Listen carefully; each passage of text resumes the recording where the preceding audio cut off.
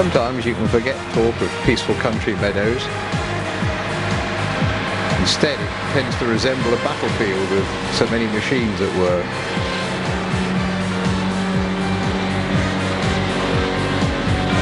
But what's it all about? Why are they bothering?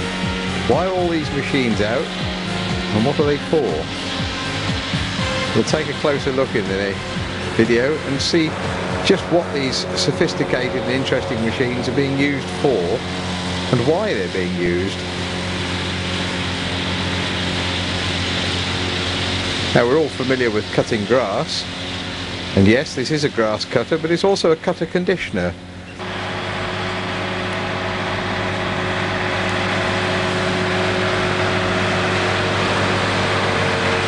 Young grass at the period sort of May, June is growing strongly, and at that time you've got maximum feed value in there. And of course, grass is about the ideal feed for cattle, especially milking cows. But you've got to make it in the right condition, at the right time, and as quickly as possible. And that's where these machines come in. This is the John Deere mower conditioner. And you'll notice that long drawbar between the machine and the tractor. That gives the driver of the tractor the flexibility to make tight turns, even when the power shaft's running. And that high lift on the mower allows it to clear cut grass without disturbing it.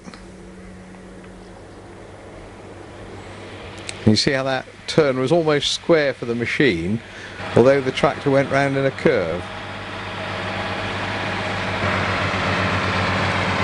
And that's working back where it's already been cut.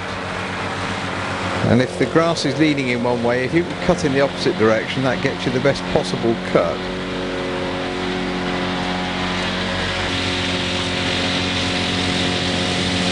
The two hydraulic rams at the back raise and lower the wheels, and as the wheels go down, the machine goes up.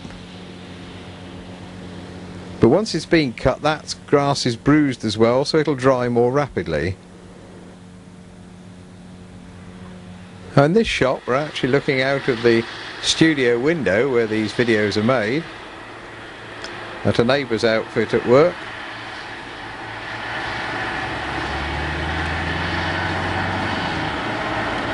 New Holland tractor with a Tarup on the back. Tarup are Danish manufacturers of grassland machinery.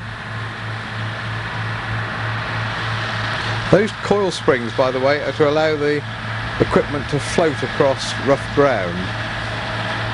With the best will in the world, silage fields are not always smooth. And if you didn't have that floating action, there'd be a temptation to scalp the soil under difficult conditions. This is the back swath working back against the hedgerow.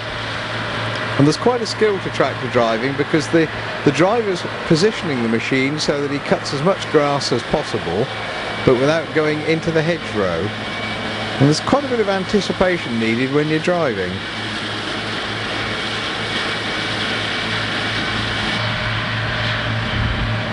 Just that swing round and get into position.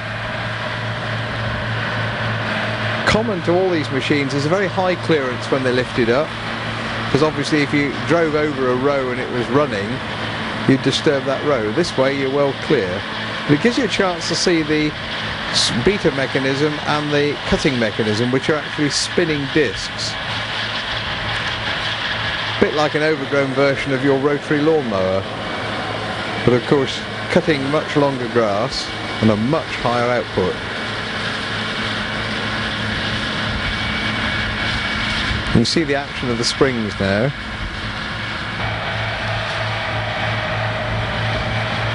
And working around that electricity pole just highlights the flexibility. Also highlights what a flaming nuisance they are in the middle of a field.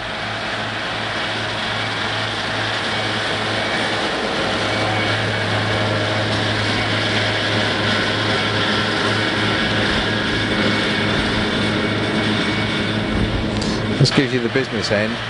Don't ever stand in a position like this to watch a machine, because you have to have the confidence in the driver that's operating the machine.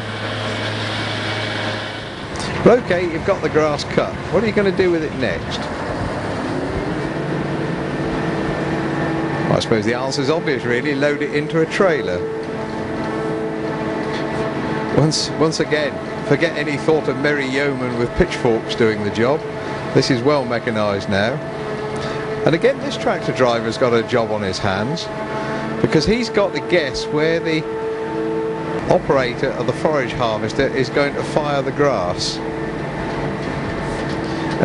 And the forage harvester driver is a bit like the commander of a ship. He decides where he's going, and the tractor driver with the trailer has got to make absolutely certain he's in the right position so that grass will drop in.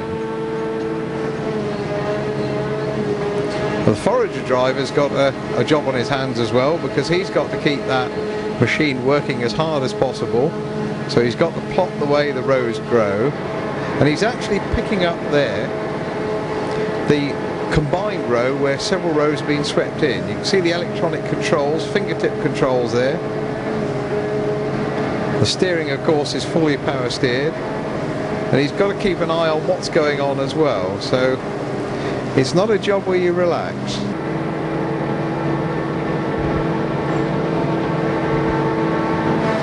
It's rather like aiming a fire hose in the sense that you've got that coming down. It looks innocuous there, but there's a lot of weight coming through.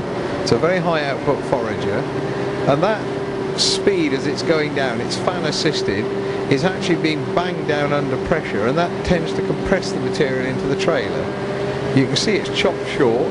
That's the hydraulic ram to adjust the spout. You raise and lower the spout.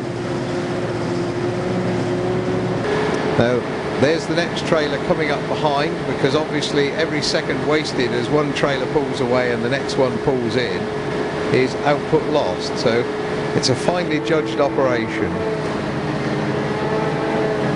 Communications, of course, are up to date, so the mobile phones at work, and that's the outfit you're looking at now.